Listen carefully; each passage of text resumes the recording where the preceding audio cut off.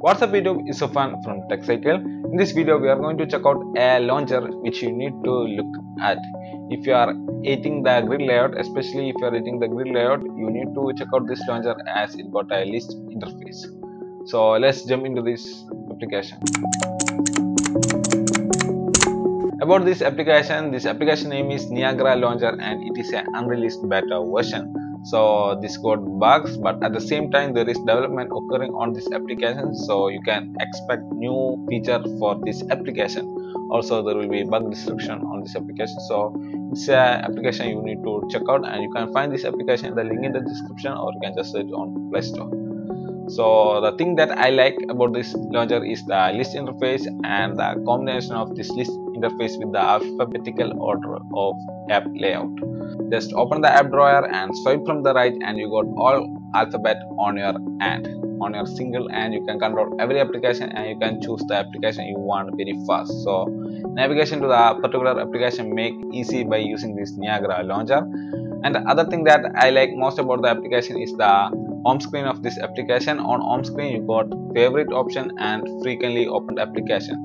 On frequently opened application, all the apps you open frequently is listed out there, so it is going to make your navigation to that particular application very fast.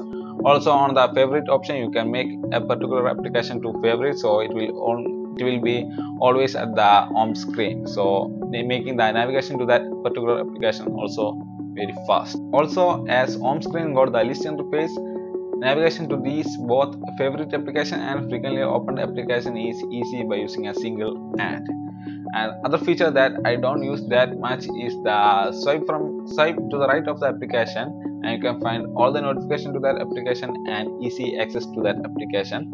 I don't use that feature that much, but it's something you need to know. And the features that I don't use is the icon pack. I don't like to theme my launcher. And the next feature that I don't use is the rename functionality. By using that feature you can rename the application to your desired name. And the next feature that I don't use is the hiding the application. I really don't use that feature too. So that's all about the feature that I really don't use. Next, about the demerit of this application, I can't say anything very bad about this application, but some feature that is missing from the application is the password protection on hidden application. This application does not provide an option to password protect an application, especially the application that are hidden by using the app function. So that's a demerit of this application, but I really don't use the hidden app function and the password protection function, so it's not a big deal for me. So it is going to help you guys to choose this application, or you can just go to another application. So that's all about this video, guys. If you want to try this Niagara Launcher, you can check out the link in the description to download this application. So thanks for watching, guys. If you think this video sucks, hit that button. If you think this video is awesome, hit the like button and stick with us, so you might find something interesting.